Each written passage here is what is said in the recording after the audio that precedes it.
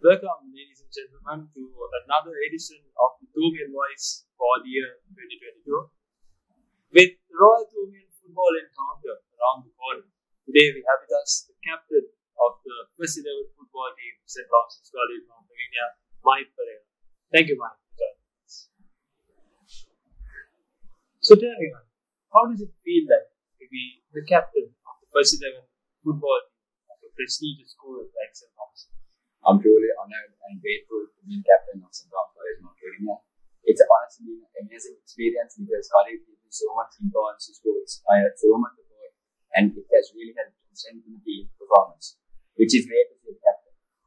Overall, I know I have got to live up to, but so far, it's been a great experience.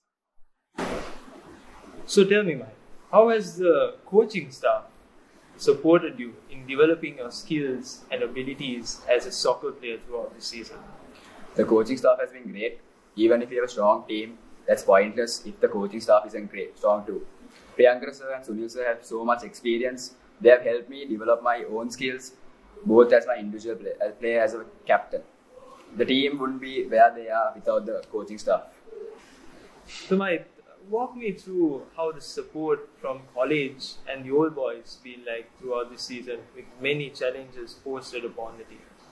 Honestly, I have to give a lot of credit to our bonds, sub-bonds, our DOCs, our POG and our MICs and the school for being the main source of support for us. The team has always had everything we need to succeed and we always get guidance as well, which I really value. In terms of the old boys, I love seeing them cheer for us in matches along with the rest of the school boys.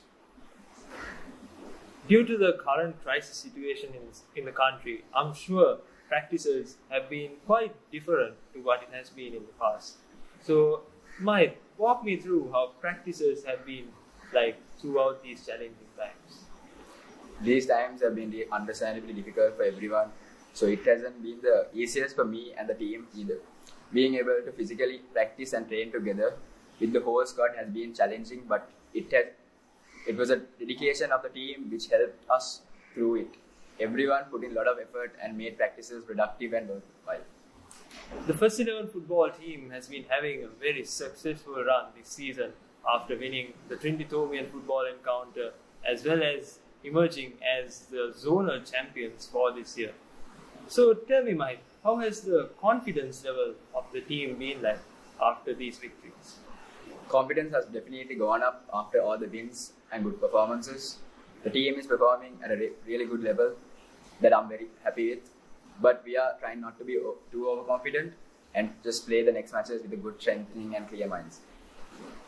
Even amidst the many successes that the team has gone through this season, I'm sure it's very important that all players perform very well at the encounter.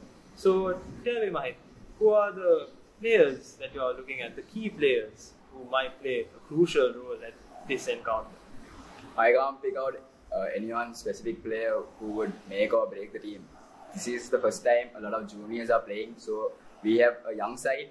I think the whole team has important individual roles to play if we are to win. So Mahith, walk me through the differences between the Royal-Thomian encounter and an ordinary soccer game. Any sportsman who has played for a Royal-Thomian encounter knows that it's not an ordinary game. The whole atmosphere before and during the game is much more intense. There's also a lot of more pressure on the teams. I'm so nervous, will be a bit high, but at the end of the day, it's simply another game, so the goal is to win. Finally, Mike, walk me through how the team is approaching this year's Royal-Thomian encounter and what are your objectives moving into the encounter? I don't want to reveal the strategy we have planned for this match, but we have worked very hard, both coaching staff and the players. To be successful at the match, the goal at the end of the day is to win and play a good game of football. Like Father Mark says, play hard, play fair, play strong. Going a bit out of context, Mike, as a very successful sportsman who plays 4 sports for college and has represented college at the highest level, what would be your message to the young Thomians out there who are dreaming to play for college one day? I think there are many things and people who have helped me get where I am right now. You definitely need to be disciplined and be willing to work hard.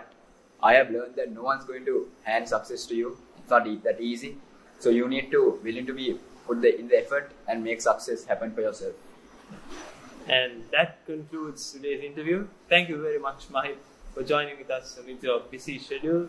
And we would like to wish your team the best of luck for the upcoming Royal-Thomian Football encounter. And we would like to urge all you spectators out there to come and support the Thomian team on Saturday. And finally, I would like to thank all our viewers for tuning with us, and I would like to invite you to stay tuned for many updates in the future of the Thomian Voice. I'm Gevindu Pitiduwa Gamage, signing off on behalf of the Media Unit and the ICT Society of St. Thomas College, Mount Lavinia.